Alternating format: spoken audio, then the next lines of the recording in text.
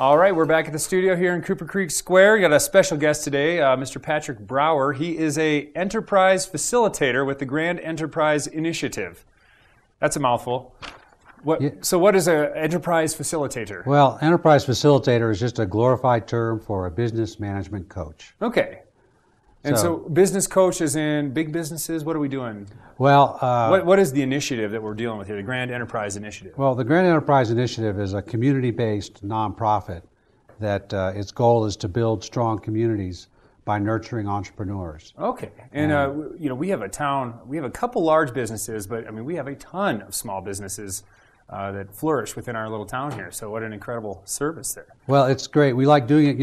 About 60% of all the jobs in America, and this percentage is growing, are provided by small business. And that percentage holds true to Grand County, maybe on the higher side, more like 65% provided by what they classify as small businesses. So business coach, now are you going into current businesses that say we need to do better? What are some of the people you're working with?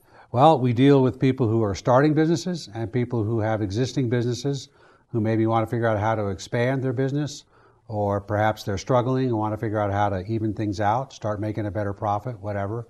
I also have worked with nonprofits, either people who want to start a nonprofit. Okay, so it's not just profitable businesses, but you're also doing some of the more service exactly. organizations. I mean, to be honest with you, I'll work with anybody who calls me up with a legitimate question or inquiry. Here's one. Do you ever get somebody like, let's say it's 10 degrees out today and I want to start an curbside ice cream stand. Are you going to work with me, or are you going to say, okay, buddy, that's not going to work in this town? Well, I'll tell you what. Do you ever get those?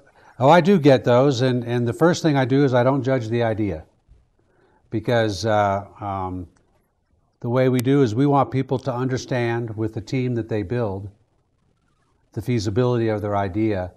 Who am I to say they're not going to be able to sell ice cream in December in Winter Park, Colorado? Because I'll bet you there's people that are selling ice cream in Winter Park in December. Do a good business model, they might get it. So it's not like Shark Tank. I think I've seen a show where sometimes some people pitch their idea and they just get cut down. So Absolutely. You're not cutting people down. They're not. No way. Most people that have an idea is very dear to their heart, and they might even be afraid to talk to anybody about it. And if the first thing you do when they walk in is just say, "Oh my God, that's the dumbest thing I ever heard of," ha ha ha. That will never work in town, right? Yeah, right. Yeah. You're just basically discouraging someone to pursue their dream. And really, what this is about is helping people pursue their dreams so that they can make a decent living doing what they love to do. How great. That's incredible.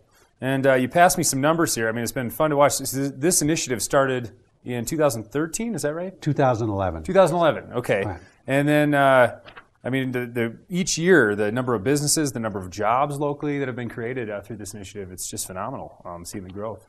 Well, I love to give people the numbers, and of course those numbers particularly make me look good, but I like to say that it's not me that's doing it. All I'm doing is standing on the sidelines, helping direct these people, figure out what they do so they can help create those jobs, so they can create the businesses. I'm just like the coach on the sideline, helping them put together a team so that they can do it themselves. That's how incredible. What a cool service. We're going to take a quick break, and we'll come back and chat a little more. We got Patrick Brower with the Grand Enterprise Initiative. Thanks a lot, Patrick. Thank you. We'll be back shortly.